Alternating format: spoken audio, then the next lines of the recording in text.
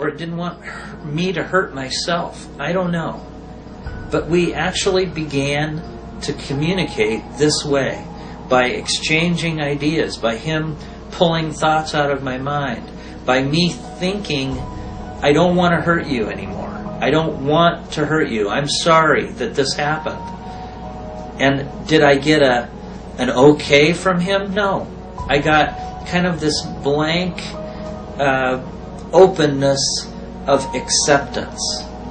So it wasn't a conversation. It wasn't an absolute, definitive acceptance of my position to his position. It was this ragged, chaotic, primal state of acceptance of communication. And I mean, I made audio tapes, I made videotapes of this. Some I still have. Some have been stolen. Some I've shown publicly, some I haven't. For the same reason that I described before, that I believe that by holding on to those and not letting them all out has kept me alive. And that I do have still some hard physical evidence that this is real, that keeps me alive, that people want to take from me. If I had it in my possession, I would be dead and it would be stolen. But because I've kept it safe and I've kept it away and people have helped me, I believe they are still trying to find it. They would like to acquire it, but they haven't been able to, because I've been creative with other people's help to keep this safe, to keep this alive, so to speak. It's a responsibility. It's not a treasure. It's not something that I, could sell and demand money for. People have offered me money. People offered me $1 million for the tape that is now freely viewed on YouTube, on the internet.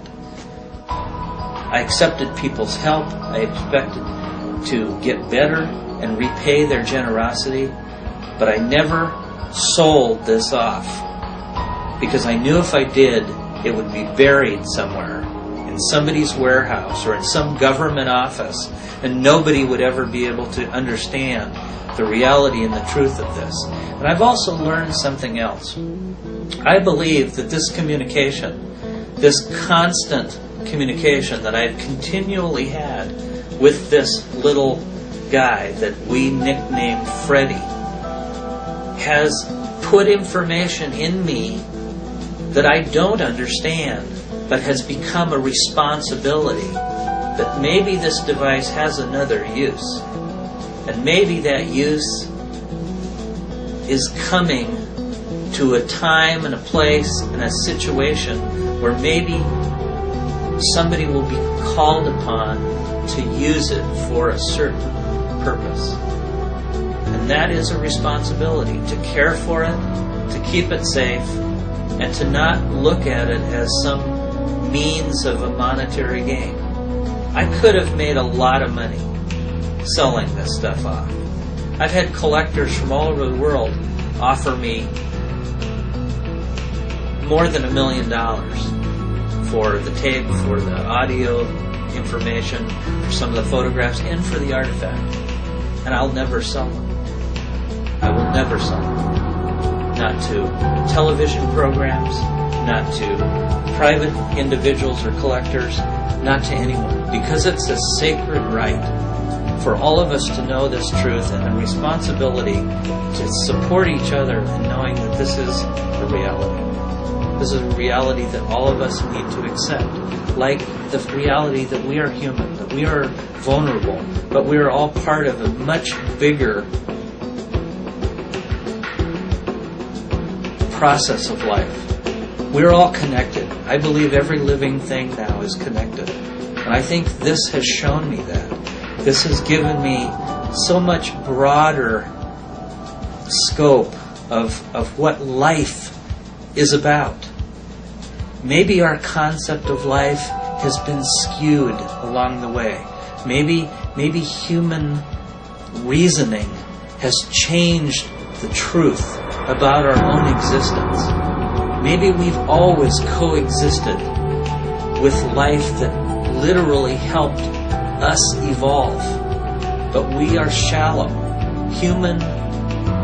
The human design is shallow and very ridden with problems of its own. Guilt, jealousy, greed.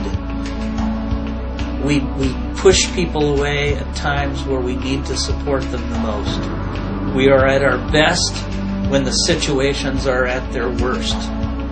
That's when we come together. That's when we support each other. Well, we should be doing that all the time. I mean, we should not have wars. We should learn to respect each other and our differences. Even if that means keeping borders between us, we can respect the borders. We don't have to have everybody be like us. There is a great diversity out there. And accept the diversity. Accept the difference. Embrace the difference. Learn from all of our cultures, because all of our cultures are all part of life. They're all part of this mosaic, this beautiful mosaic of life here on Earth. And I believe that I've learned a lot of why we are here. I believe that thousands of other people who have had contact have learned a lot of this information about some of the new realities that are only now coming out. That some people think are, these etherical, spiritual ideas,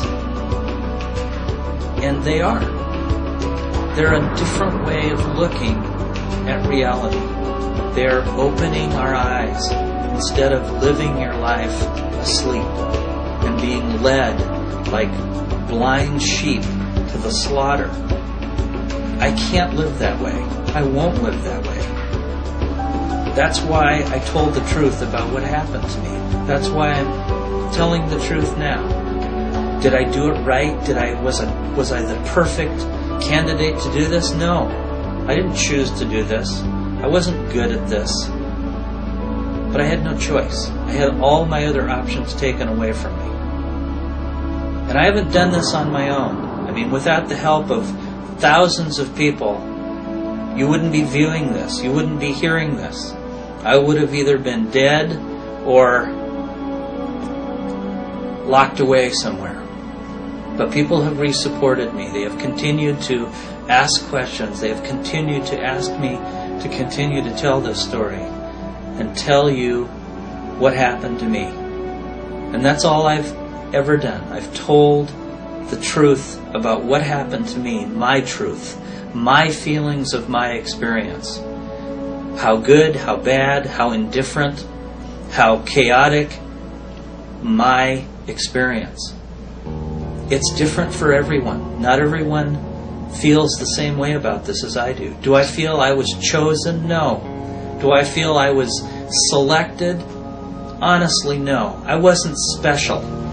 I don't feel I was special. I feel like it was circumstance, that I was in the right place at the right time, and I came upon something that my dog happened to have gotten to first in an instant when this little guy was vulnerable.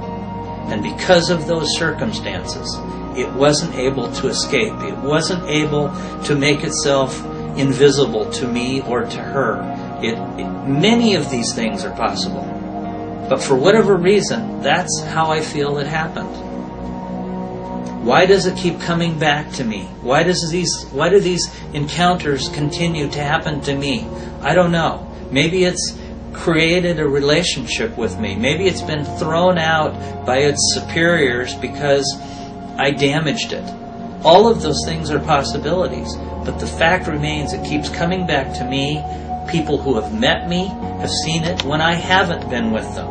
People in other countries have seen the same thing, the same one, because it has a scar on its head. It's unique. It's identifiable. Just like I can identify any one of my friends or any one of my family members, I know which one it is. Sometimes it's come back with other ones just like itself. Yes, I found an artifact with it in the forest. Yes, it's truly